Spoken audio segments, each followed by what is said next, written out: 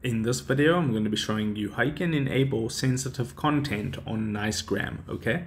So first of all, open up your Telegram app, and then once you've opened your Telegram app, you can see a magnifying glass at the top right hand corner. You want to tap on that, and you want to search for Nicegram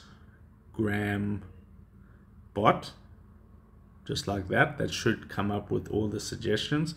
And the one that you're actually looking for is the first result that pops up there with that logo, that bluish logo. So tap on that one, and then all you need to do now is hit start.